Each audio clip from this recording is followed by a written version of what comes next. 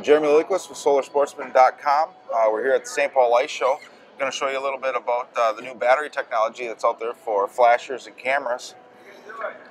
Most people out there run a lead acid battery. It's the most common battery that comes in most of your electronic equipment. But there is some new technology out. The lithium ion battery. You'll find it in ion augers and some other products that's a magnesium based. These are actually lithium iron phosphate. It's a little bit more stable, and one of the big things you want to look for is a good battery management system in these. It's not a chemical reaction like your lead acids. It's actually a little electronic component that runs the energy out and back in. They're very efficient. They're 96 to 98% efficient versus 35% efficient like the lead acid. You also get a lot longer runtime. The reason being is because the lead acid batteries, you can only get 50% depth of discharge. With these batteries, you can go all the way down to 80% depth of discharge. And once you hit 80%, this battery management system will actually shut the battery off and protect it from getting too deep a discharge for a long time use. This particular battery, if you went out and fished for 8 hours a day and charged it up, you can fish 8 hours a day every day for 365 days a year for over 15 years, and they'll still have 80% of its original capacity. On one charge, this will run an FL18 for over 30 hours straight. So if a guy's going up north, fishes a little bit Friday night, all day Saturday, most of the day Sunday, these batteries, you can do it without having to recharge and find a spot on the ice. So some of the quick features of the differences, just feature being, first off with the lead acid and the lithium ion, when you pick up the lithium ion, you'll notice it's far lighter. This particular 7 amp weighs about 2.2 pounds. Most of your lead acids are around about 5.5.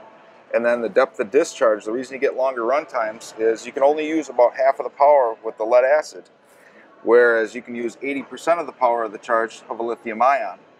Also, with the lithium ion, the power output is consistent throughout the whole charge. So whether it's fully charged or almost discharged, how it affects your electronics will be the exact same.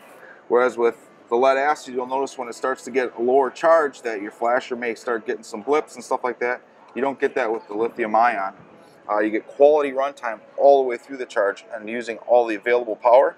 And then with our particular battery, with a good battery management system, when it gets down so low, it'll automatically shut off, so you prevent it from going to a deep discharge that could damage the battery. One of the biggest problems that a lot of anglers and sportsmen are having, they're either traveling a lot or they're out on the lake and their cell phone dies.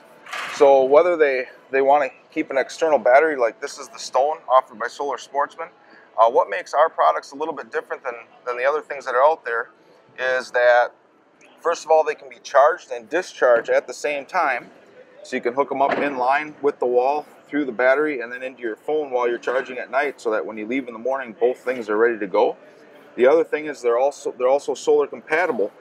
So if you camp and stuff, we have small solar panels that you can take. This one has the D rings. It's a 7.5 watt. It works great for hanging on backpacks and that kind of stuff.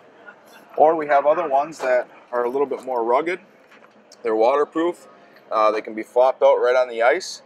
You'll notice that it's a rough surface. That's called black hole technology. What that's for is for indirect light.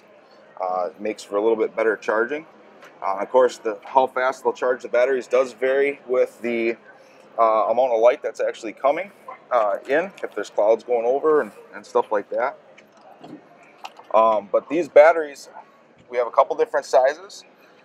The wand, which also has a flashlight. You'll always have a flashlight, an SOS, and a laser pointer with you, and it'll recharge your phone 1 time. The Stone will recharge your phone 2 to 3 times. The Granite 6 to 8 times.